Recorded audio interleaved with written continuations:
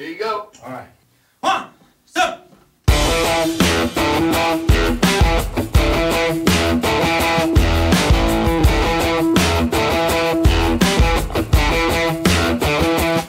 You can see behind me the first of 2 generators that we brought in last week through a journey across town that's in place now to produce almost 10 megawatts of power, which is enough electricity to power not only the hospital but the entire surrounding area. In fact, it will be coupled with another generator that'll produce a total of about 20 megawatts of power and serve the load that this substation carries.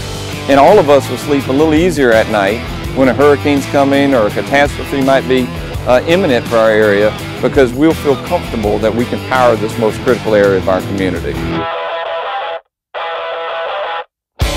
We had to come through town with the engine, and because of its weight, it's 150 tons, 300,000 pounds. A specialty hauling company had to bring in the truck behind me that's 300 feet long to move the engine from the rail siding off of Roberts Avenue to the construction site at the substation. We do it at night to minimize the traffic and community impacts. It's not just a truck driving through town. We had to have the Tallahassee Police Department providing escort. We had some of our linemen out and our traffic field operations staff to make sure that there weren't any issues with the traffic signals and clearing the traffic signals or wires being down in the way. It was a large team effort to work with the contractor to get the engine to this point. These generators really represent the next major milestone in our journey and in our energy future in Tallahassee.